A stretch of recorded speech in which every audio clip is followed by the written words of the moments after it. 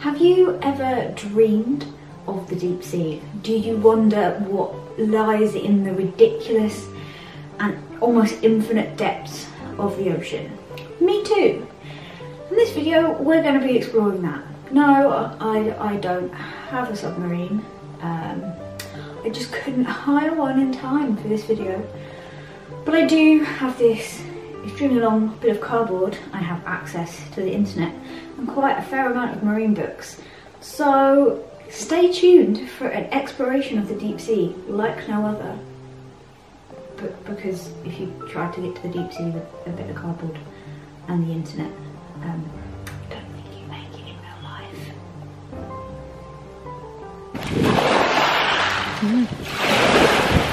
So what am I doing with this giant bit of cardboard that I am promising you a deep sea exploration with?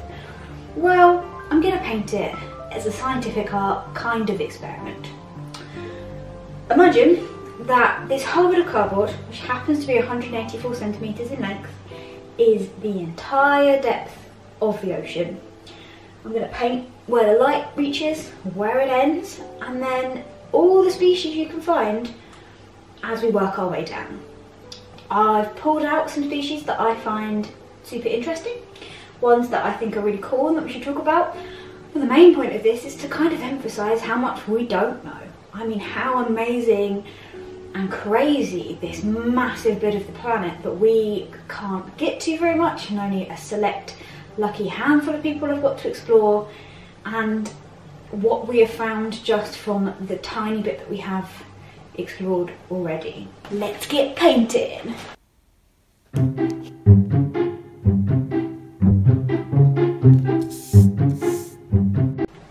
So the epipelagic zone goes down to 200 metres, which, the scale of this ocean,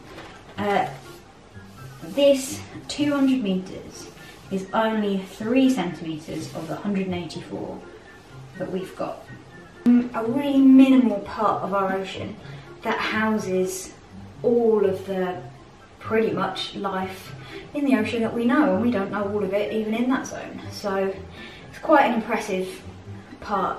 It's also a really, really productive part, which is kind of obvious when you know that most of the productivity is fueled by photosynthesis, so using light to produce energy, basically. So it's things like plankton and seaweeds, and the base level of every food system relies basically on organisms pretty much that can photosynthesize.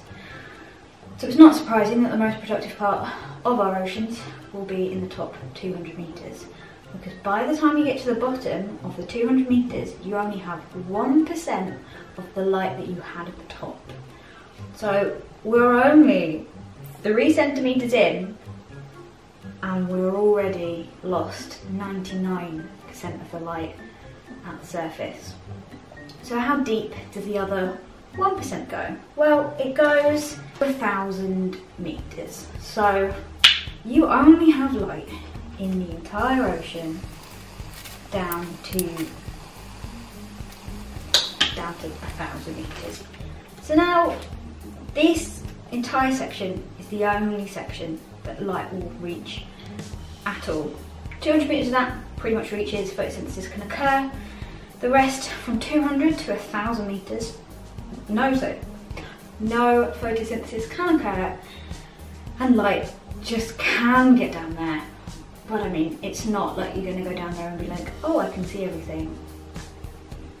It's not going to happen. Now, the rest of this entire bit of cardboard, i.e. the rest of our ocean, 0 light reaches it. None. We have got no inkling from the sun, no natural light makes its way to the rest of it, which is kind of mind-blowing and kind of crazy to think that so much of our ocean is in absolute pitch black. So before I tell you the other 2 zones, the rest of this deep sea is split in half into 2 zones. I mean, it's all black. I'm just gonna paint it all black now because there is no light left. From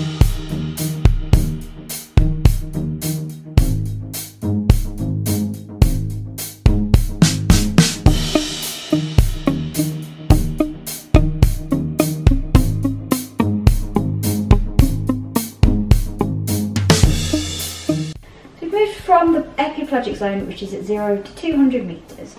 Now by the time we get to the bottom of this, we've lost most of our light and we hit the mesopelagic zone.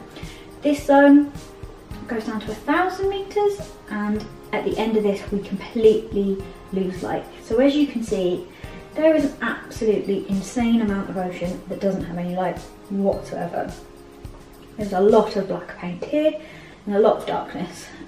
So what zones do we have once we've lost all of the light? Well, we have the bathypelagic zone, which is from 1,000 to about 4,000 metres. Instead of being split by light, it's now split by where the continental slope reaches. So on the continental plate, we have different zones. So the sloping part is what we now call the bathypelagic zone, and goes down to about 4,000 metres. It will then, as this planes flatten out into abyssal plains, this section gets split up into the rest of the abyssal zone. And finally, the hadal zone, which is the last aspect of it, is where we have ocean trenches. So anything in the hadal zone is anything that's kind of receding down into the continental plate itself, because they're splitting apart and forming ocean trenches. The bathypelagic zone goes to here, the abyssal zone goes to here, and so from here onwards we are in what's called the hadal zone, which is bonkers.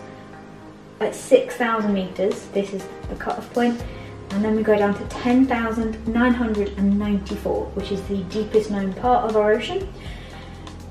That is a massive zone in comparison to what else is out there. So why do we have these deep bits? Well, it's the points at which these continental plates separate and there becomes things like trenches. And the deepest known part is the Challenger Deep in the Mariana Trench, which is a kind of trench system that runs from pretty much Japan, Philippines, down to Australia, that kind of section. That's the deepest part, or known part, of our oceans. So it'd be a bit ridiculous for me to carry on talking about this in such a stretched out way. So we're going to zoom in, we're going to take a closer look at each of the zones and what awesome species survive in there and their adaptation to do so. We're eventually going to work our way down to the crazy creatures that can actually survive at 10,994 metres underwater. Wow. So you may just think that I would skip the epipelagic zone. This is a video about the deep sea, and really it's not that deep relative to the rest of it. There are still, however, two species that I'm just going to call out and say about in the epipelagic zone, because it's still down to 200 metres. And I mean, if 1% of the light only reaches the bottom, then, you know, for some species, particularly those that photosynthesize, they're going to struggle. And so there are a couple of species, at least, that are termed deep sea, even in the epipelagic zone, despite not yet having reached the deep sea. One is seagrasses. Seagrasses are the only real marine plant, and they definitely need light to photosynthesize. So the deepest one of them sits at 58 metres, which is quite impressive, considering I don't think much light will get down there. So that is a deep sea seagrass. We also have deep sea corals, because they have photosynthetic symbiotic algae with them, and they need to photosynthesize. So they're then often not a deep sea being. They can grow down to 100 metres, and they're actually found off the North Sea. I think is pretty cool. So the next section is the mesopelagic zone. But before we get too far away from the surface, I know we've only gone 200 metres so far, I want to talk about some visitors. Now, what do you mean by visitors? Well, things that I would class as visitors are things that need to breathe air, and therefore are visitors to the ocean in general. So who are these visitors to the deep sea? Well, we're going to pick two examples. We're going to have a mammal and we're going to have a bird. And as we know, penguins can't fly, bless them, but they are absolutely insane, hydrodynamic little bullets of energy that can do absolutely amazing things underwater. They're agile, they're cool, even if they're the clumsiest things on earth on land. So penguins dive for food and catch lots of fish and yummy things in the sea, but how deep do they dive? You would think that they would just go in for a swim, try and catch whatever's on the surface, but no, penguins, they want to do more, and they are built to do more. This diving penguin is the emperor penguin, of course, because they rock and are emperor of all other penguins, and they can dive to 565 meters. Just pausing to let you take that in. 565 meters. That's incredible. So the next species I want to talk about is marine mammal. These are things like dolphins and whales. Things like they are dolphins and whales and such. But obviously also need to breathe air, so they can't live in the deep sea permanently because they have to hold their breath. Now there is one marine mammal that takes it to the next level, and in fact skips the mesopelagic zone and goes straight into the bathypelagic zone. It feeds on different types of squid, which like to occupy the deeper areas of the sea, and it's the Cuvier beaked whale, which is the deepest diving mammal that we know of. They can dive to 2,992 meters. Again, pausing to let that go through your head. I mean, come on. That's insane. They can hold their breath for over 2.5 hours, which is insane. Can you imagine watching a Lord of the Rings film and not breathing the entire time? I mean,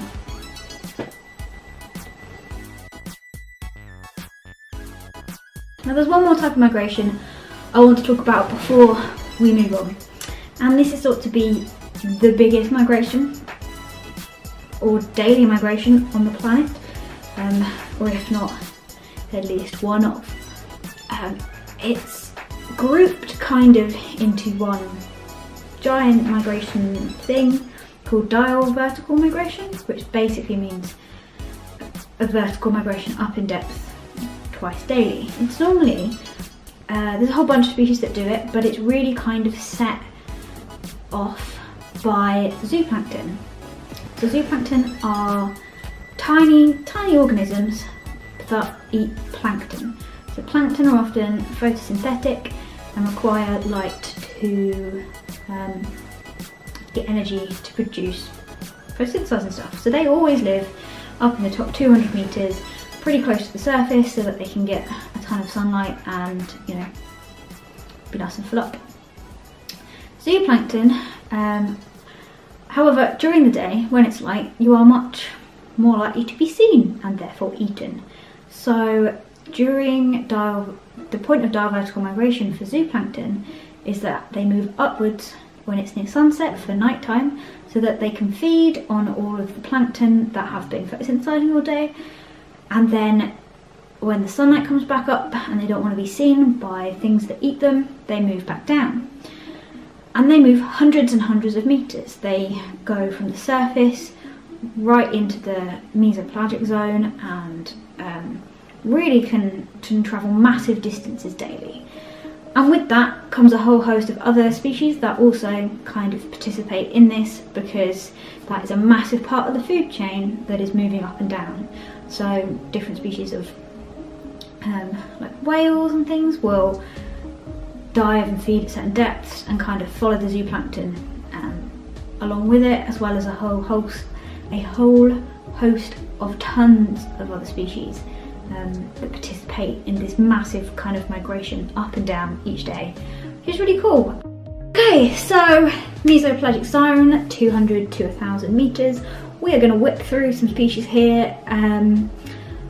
Not saying it's particularly boring section because it's not, and there are some fab species in it, but this is the kind of deep sea bit that there is still plenty of life living and thriving in here, so it's very difficult to pick out a few species of particular amazement, because actually this zone is still pretty productive, a productive part of the ocean. And then as we go down, it gets more difficult, and therefore we find some weirder species. At 300 meters, you can find the world's largest arthropod. So that is the giant spider crab. They like to hang around 300 meters and eat a load of dead, dying things and hunt out some stuff. And they're really cool. I mean, they're massive. They can be up to 18 foot claw to claw. I'm 5 foot. That's so many of me. They're huge. Wow, I really want to see one of those species now. I really want to see an 18 meter claw to claw length crab. Can you imagine the hugs? Maybe you would want to hug them. Okay, moving down to 500 meters, we have still got anemones going around at 500 meters. They're still there, and it's quite hardy. They're quite good. So you know, anemones, still got them at 500 meters. And we also have the Atlantic wolffish, which is quite a cool looking weird fish. They really like to hang out at 500 meters and are quite common at 500 meters. They're like a, you know, it's their zone. They're good there. It's not weird for them to be there. They are just like plain old. Oh, there's one of those Atlantic wolffishes again. Right. What's that I hear you shouting? How deep do barnacles live? I'm only watching this so that I can find out how deep barnacles go. Well, I've got the facts for you here. Thank you for shouting that out. I knew that's what you were all waiting for. They can be found down to 600 meters. That's blooming impressive. That's impressive, right? 600 meters. That's twice the depth of the Eiffel Tower. So I know I've answered your favourite thing, but please continue watching for the rest of it. There are still exciting facts to be learned. And then at 914 meters, which I think is crazy, is kind of the depth that you find anglerfish at. But I mean, look at 914 meters in comparison to, you know, 10,000 meters. I would have thought that anglerfish were like deep sea fish, but actually, just at 914, just that.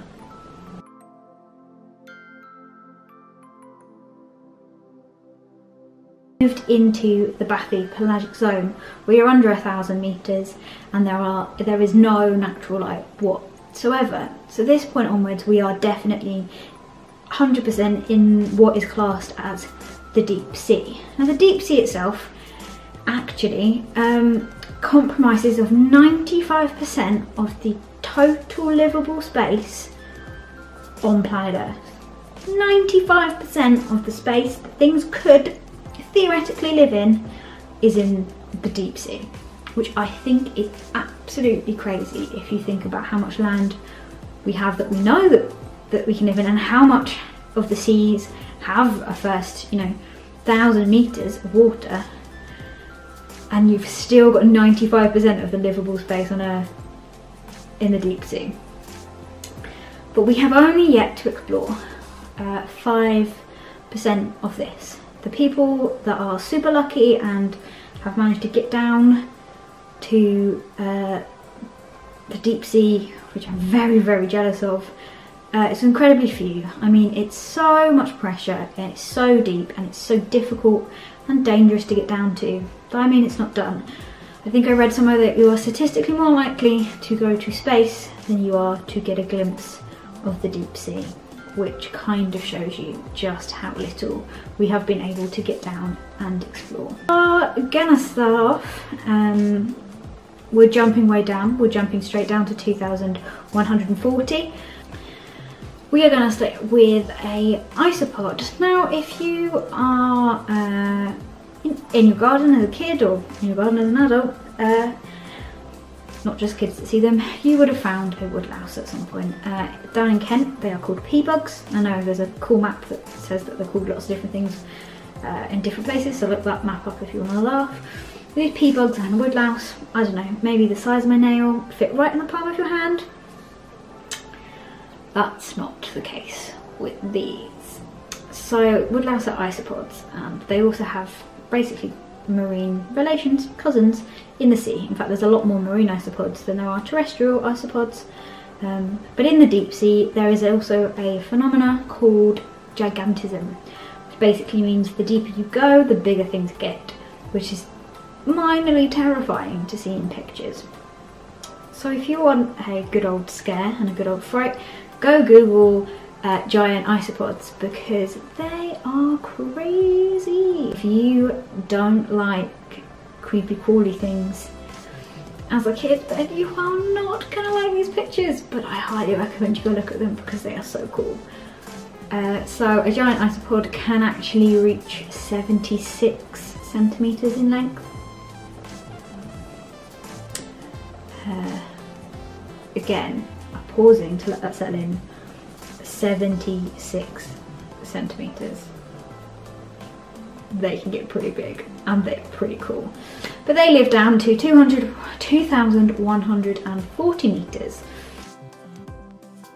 An exciting species now. And again, this story just shows how little we know. I've only just ever caught one sighting of this species, and it's the colossal squid. This is where stories of the Kraken and, you know, pirate ships being destroyed at sea with giant tentacles, the awesome stories, which I think are cool. These come from the giant squid, colossal squid, ginormous kind of family thing, which are found quite often, not quite often, but are found washed up, which is where we've probably seen them most. But we have caught the colossal squid once, and the squid was seen at 2,200 meters. So we know that they live down to depths like that, but if you've only seen it once, I mean, they could range in depth a lot more and a lot less than that. So I'm going to put them in there. These have the largest eye known at any animal kingdom, which is 30 centimeters, which is pretty decent sized eye. So the colossal squid is the biggest of any squid in the squid families, and can reach up to 13 meters in length.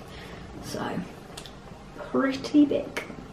So now we've jumped down to 3,000 meters, and this is something very strange, and I've put it in because I laughed and pretty much cried when I saw the video of kind of I think it was its discovery, or it was just caught on film again. It's called a pelican eel. It's literally if you combined a pelican with an eel. I ain't questioning how that happened. Obviously it didn't happen that way, but you get what I mean.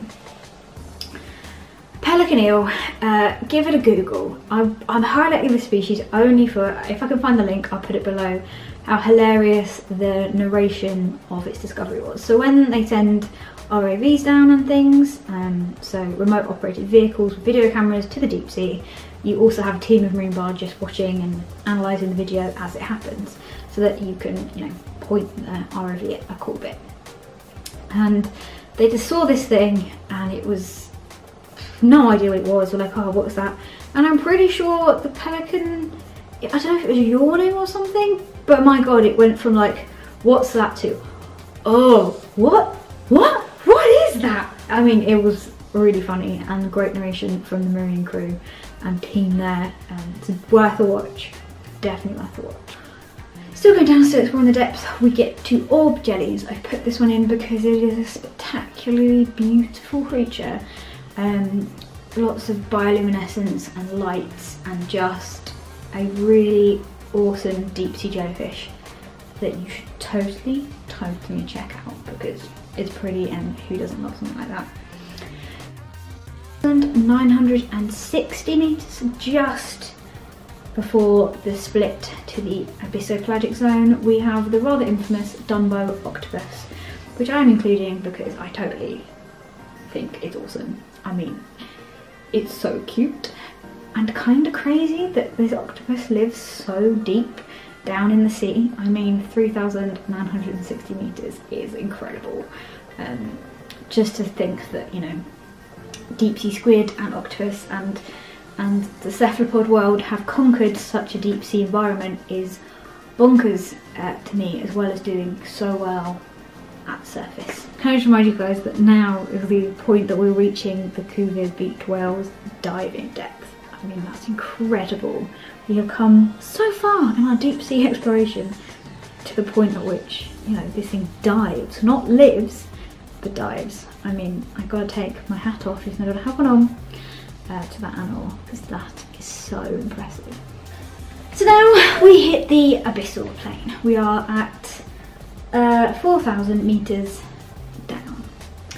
So the abyssal plain, again, there isn't much, as in like the plains itself, there isn't too much, I don't know, action going on. That's not too many species that are there. But what you do still find down at this depth are hydrothermal vents. Now, hydrothermal vents are an insane, unique ecosystem that supports a massive variety of life. At 5,000 meters is actually the deepest known hydrothermal vent is off the coast of the Caribbean. Now, hydrothermal vents are a hub, an oasis in the desert. They are really can have quite high biomass, not massively biodiverse because there are a very specific amount of species that can cope with the conditions. So hydrothermal vents occur when there is tectonic activity below the surface. So at places where there's ridges, plates pulling apart, or hot spots, just super hot bits in the Earth's crust. And water gets superheated to like 400 degrees C. Because hot air rises, it then shoots through the cracks in the floor, bringing with it the super hot water, but also things like metals and some of the sulfides and things that are in the rocks below. And it looks like they're smoking because as soon as the hot water reaches the really, you know, 2 to 3 degree cold air, the metals precipitate out and it kind of forms like a smoke, and they look really cool. Now, I said before that the majority of life on the ocean floor, in the ocean, and in life in general relies on photosynthesis, but obviously at 5,000 meters down there is no way there is any light whatsoever. So it's kind of crazy that there's these big ecosystems that survive down there, and it's because of bacteria. These bacteria have they have developed a way to sustain themselves without photosynthesis, and that then becomes the base of the food chain. Become symbiotic with things like giant tube worms, and there's also and that produces, then they can survive, and then this whole food chain is kind of built up around that. So you can find crabs and mussels and giant tube worms and all these crazy kind of things near these hydrothermal vents. So I'm plopping that in at 5,000 meters because that's the deepest hydrothermal vent that we know about. Then the next, I suppose, big milestone is kind of 6,000 meters. This is right before, or right at where the Hadal zone starts. And the reason I'm putting this in is because this is kind of the seafloor. Most abyssal plains, kind of on average, are at 6,000 meters depth. Again, I said there's not much there, but lots of scientists study abyssal plains because you can drop food down and see what happens. I watched a couple of videos on some of the guys that did that, and they found things like lots of snails, these things called cusk eels, made like a feeding frenzy. So there's lots of things that can be down there, but it's not like this long, massive list.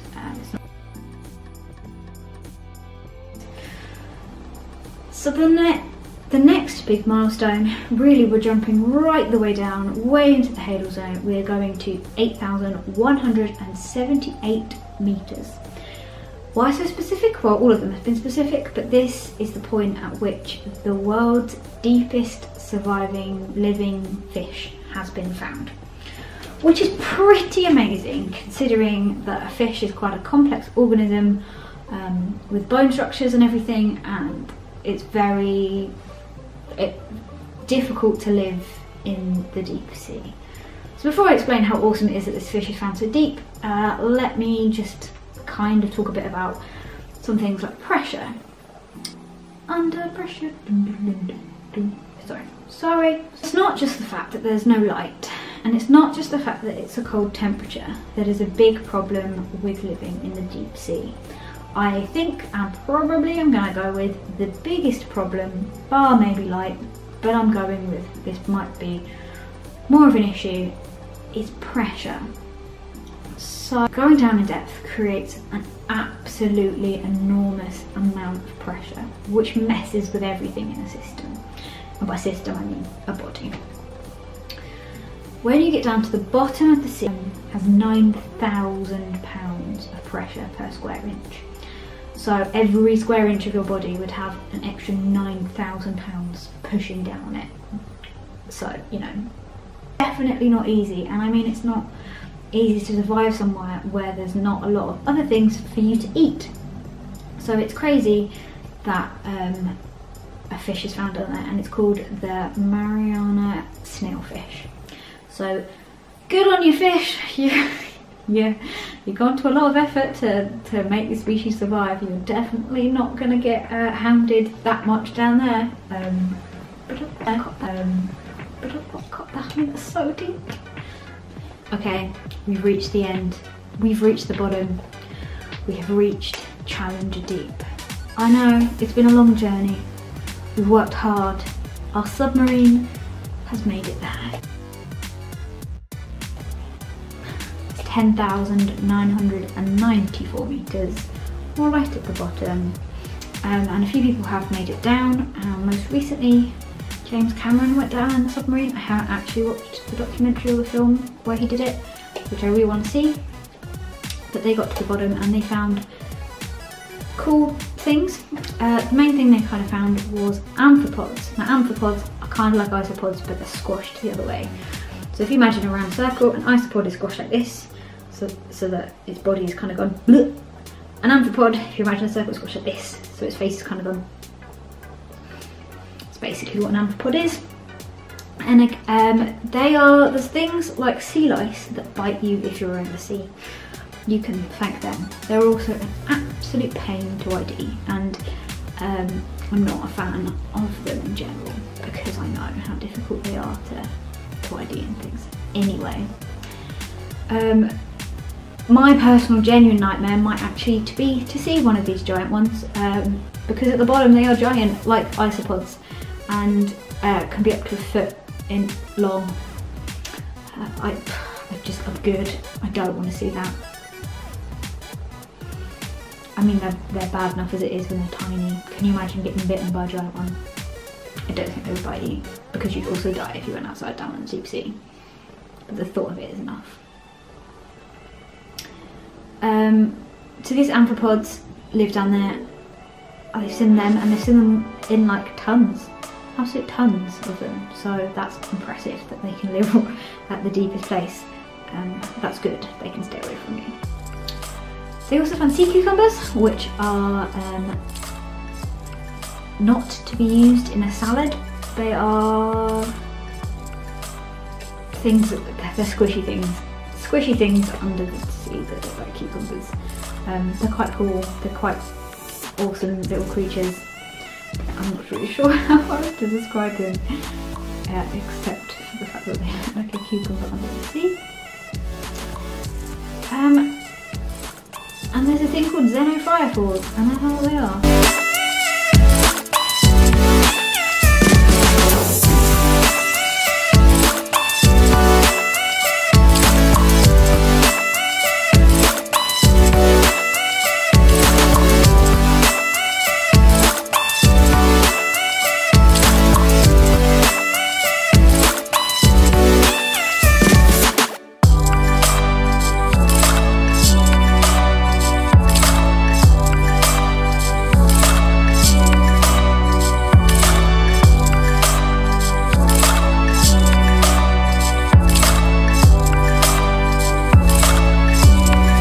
Life at the bottom of the sea, which I think is absolutely balmy. I mean, trust things in the sea to do their own stuff and work it out and live in all aspects. I mean, the adaptations that species show to be able to live and survive in the sea, and especially in such a harsh environment, is crazy. So it's not that much of a surprise, I suppose, that there is life at the bottom of the deep sea. But you still have to be in so much awe that these species are down there. I mean, come on! 10,994 meters.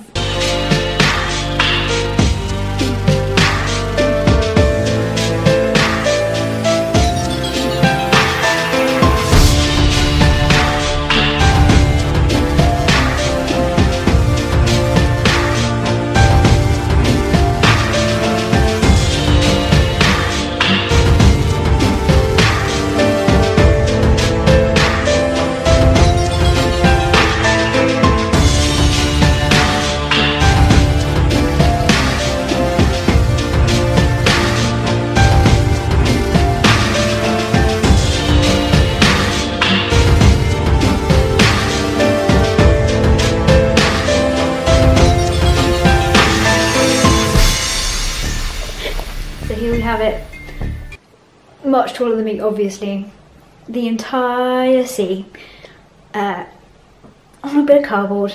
I hope you guys have enjoyed this video. I've really enjoyed researching this and kind of trying to make it into an educational type of video, and I really enjoyed painting this and having this weird giant sea behind me. I really hope you've learned something. I hope you find it interesting, and I hope it's kind of helped put how deep and how awesome our oceans are into a bit more perspective for you, and hopefully you'll go have a Google and learn some more for yourself. So thanks for watching, everyone.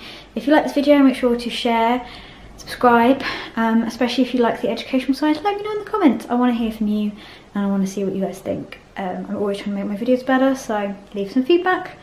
Thanks for watching, everyone. Have a great week, and I will see you next Wednesday. Bye.